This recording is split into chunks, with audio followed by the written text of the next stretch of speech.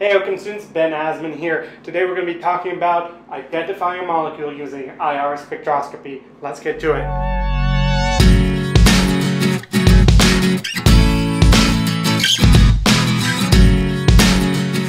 As we discussed in previous classes, the way the IR spectrometry works is that you shine light in the infrared zone through a compound or reflected off of it.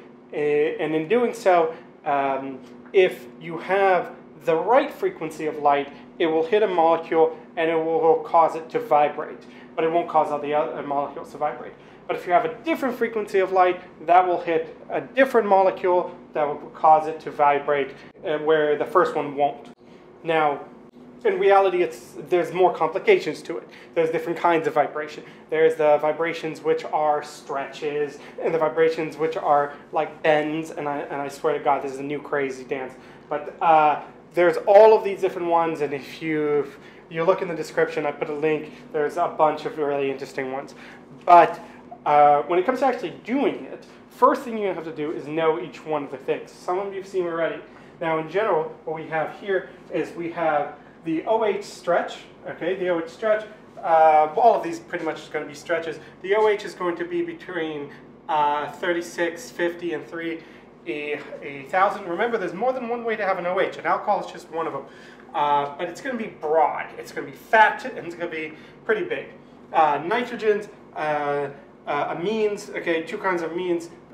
We have amines with 2 hydrogens and 1 hydrogen, both of them basically the same region as the alcohol. They're just a little bit higher. They're only to 33,000 at the lowest, and that's of course in wave numbers, because everything is measured in wave numbers, which is analogous to energy or frequency.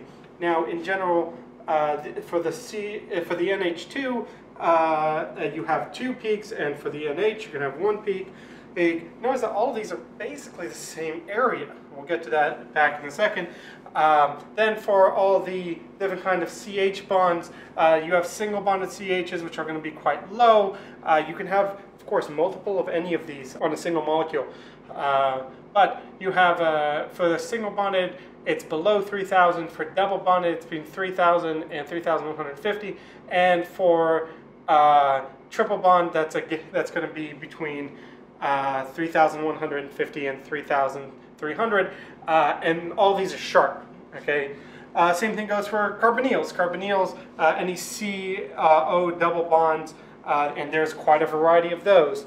You're going to see from 1880 to 1630. For nitriles, remember that's a CN triple bond. You're going to see those in the middle here. That's 2260 to 2215. Now, I'm going to also include a link to this on the screen now or in the description down below, with all of the information for a more specific, so you don't have to necessarily run back to the video to see these numbers, but a PDF with all these numbers already on them. And then you have all the things which are a combination of multiple things. You have carboxylic acids, which have a CO bond, and that's usually around 3,000. That's why I said that not all OHs are alcohols, but you have to watch out for it. And then you have the carbonyl at around 1,800 to 1,650. That number is the specific ranges for specifically for carboxylic acids. Now, of course, all of these are kind of like a variety of different things can change these depending on the strength of the bond of the things around them. Could change these a little bit, but these are the general ranges. Aldehydes, you will see as well, it has a combo. It has kind of 3-ish peaks. One which is the normal kind of the CH single bond. That's this one. One that's an additional, that's only for aldehydes, that's from 2780 to 2680. That's usually very weak. These are very small ones. And then you have the normal carbonyl. It's just a little lower at 1565 to 1645. And then finally, the weirdest one of them all is the aromatics. If you have an aromatic, you would expect to see the CH aromatic here. Now that's analogous to a double bond, because that's basically what a double bond is. It's not exactly the same, but it's going to be in that similar region of around 3,150 to 3,000, in that middle region, once again from 3,000 to 3,150, that's for the CH part of the double bonded one. Then you're going to have all the way down here, you're going to usually see 4 of these. Sometimes you might see 3 or 2 of them. You kind of have to fudge around. But these kind of 4 peaks, which are low down, 1600, 1580. That one in particular is usually hard to see, 1500 and 1440.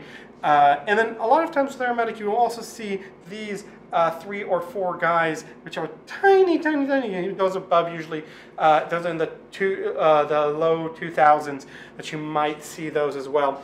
Those are usually a good indication as well. If you have all of these, that you have an aromatic compound, usually specifically a C6 aromatic compound, like a benzene ring. Basically, you notice here that almost nothing here is below 1400 or even in the 1400s mostly. All of that is called the fingerprint region, and all of that we don't have to worry about. That if you're a Grandmaster Pro, can identify any molecule from just that. But personally, I can't, and the amount of people in the world who can still do that is diminishing every day. Because there's better ways of doing this. Okay, so how do you actually do this in the actual procedure? So if you look here, I have 2 different examples, one of which is a reaction, one of which is you have a list and you have to figure out which one, both very common questions that might come up with IR. In the real world natural lab, IR is used as functional group identification in addition to other techniques, some of which you will learn next time. But at the moment, here's our thing. So we have here our spectrum with our reaction, and looking at it, we want to ask ourselves basically these questions. Here's our functional groups. These are our list. Okay, we have OHs, NHs, CHs, CaO double bonds, whatever. And is it a no or is it a maybe? It's never a yes quite, because you're not quite sure which one it is. So looking here at our very first example, we have here 3080. 3080 sharp. We have 2980, we have 2960, and we have 1750. Okay, so let's look here. Alcohol. Do we see an alcohol group right there? No. That's an important piece of information. We do not have an alcohol group for our first one. I'm going to do the first one green, the second one red. But we do not have an alcohol group for the second one. Do we have a nitrogen? No. We don't have a nitrogen. We don't have an NH2. Definitely. We got those out of the way. We know it's definitely not that. It's not. Now, CH single bonds does happen in this region. Now we have multiple of them. That could indicate most likely is multiple slightly different ones for whatever reason. So yes, we in fact do, there could be there. Now this one's quite low. We might say, oh, that might be an aldehyde. Well, we don't know. Do we have anything else to support that piece of information?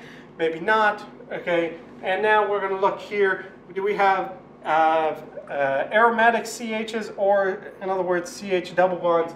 And yeah, 3380 is a CH double bond. So there definitely could be a CH double bond. Could there be a triple bond? No, there's nothing there quite low enough to do that. Nitrile? No, nothing there. Can't be a nitrile.